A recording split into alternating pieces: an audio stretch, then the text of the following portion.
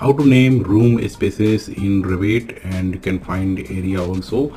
So you are required to go to your room tab here, and you can type shortcut command room, and I'm going to select this, and you can see place room automatically, and you can see here highlight boundaries and tag on placement. So I'm going to bring my mouse here. You can see it's not selecting. This is the room tool, and now I'm bringing to my bedroom here, and you can see it is finding room spaces here, and you can go to edit type, and you can see here show volume, show room number, show area.